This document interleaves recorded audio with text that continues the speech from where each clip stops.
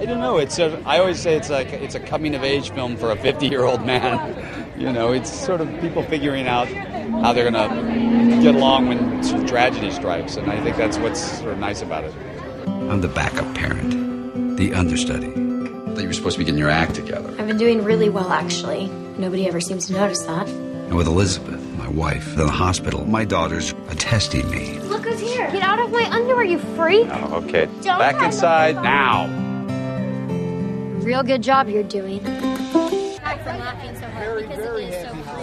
I don't know if there's a particular story, but his generosity. I mean, he's above and beyond generous. We had someone get sick on set, and George matched whatever amount the crew raised, and we all donated it to the family. And George did it without telling anyone. And that, to me, is a phenomenal George Clooney story. Look, I think he's perfect in every way. He's everything America wants him to be. He's funny, he's charming, he's effervescent, and he is literally the best guy in the world. But he throws like a girl.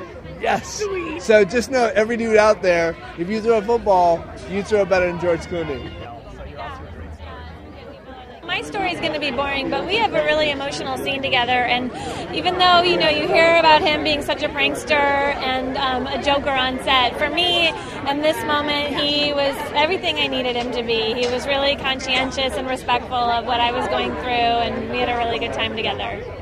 Let me think. Best George Clooney story. I won't tell him. Mostly, because I do enjoy talking about myself in the third person. I can't think of any good ones. Were there any good ones? What you've been going through, that's a tough deal. I'm just trying to keep my head above water.